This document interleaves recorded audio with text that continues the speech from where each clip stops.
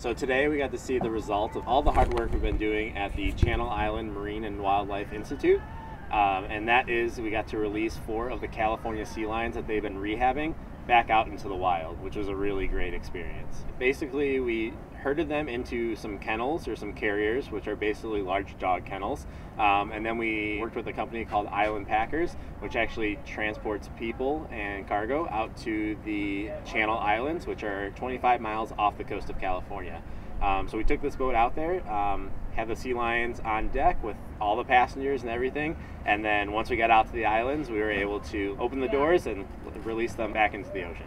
Rehabilitating marine mammals is an amazing feeling to watch these little guys come in on death's door, super skinny, not eating, and we treat them and then they start eating, and then you get to watch them progress and you watch their personalities develop. And then when they're finally healthy enough, my favorite part is actually getting to take them back out on the release and open the door and watch them go back into the wild.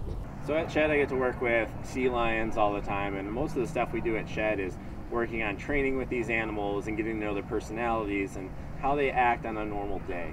And of course, the animals we work with at Shedd are not the wild animals that we work with here. However, knowing their characteristics and the natural history of those animals, that really applies to working with rehab animals here at CIMWI, because I know what a normal animal should look like, what a healthy animal looks like. So the work that I do at Shedd allowed me to jump right in here and provide the help that they needed.